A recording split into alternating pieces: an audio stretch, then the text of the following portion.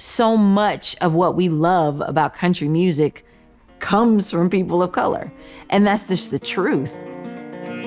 The first string bands in this country were enslaved people.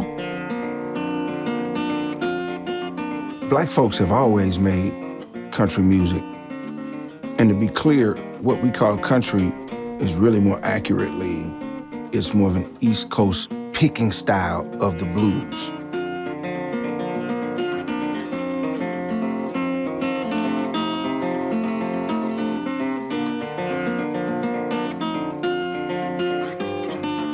Genre was always a construct of labels and radio to be able to divide and to market to different groups of people. It was all American folk music, but they promoted this as hillbilly music. Meanwhile, the music that black people were making was called race records. The commercialization of music and this drawing of this color line where black people do race records and then white people are over here doing this other thing, hillbilly was always set aside as this thing specifically for white people.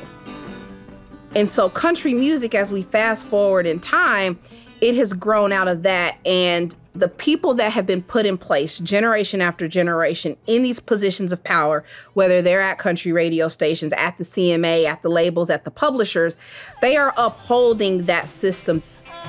Black people that have succeeded in this industry succeeded in spite of that.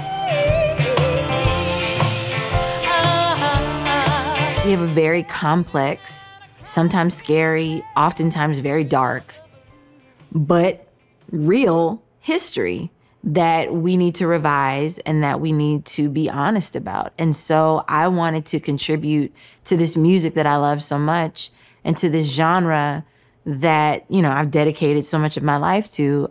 I want to make sure that I'm helping and contributing and telling the truth.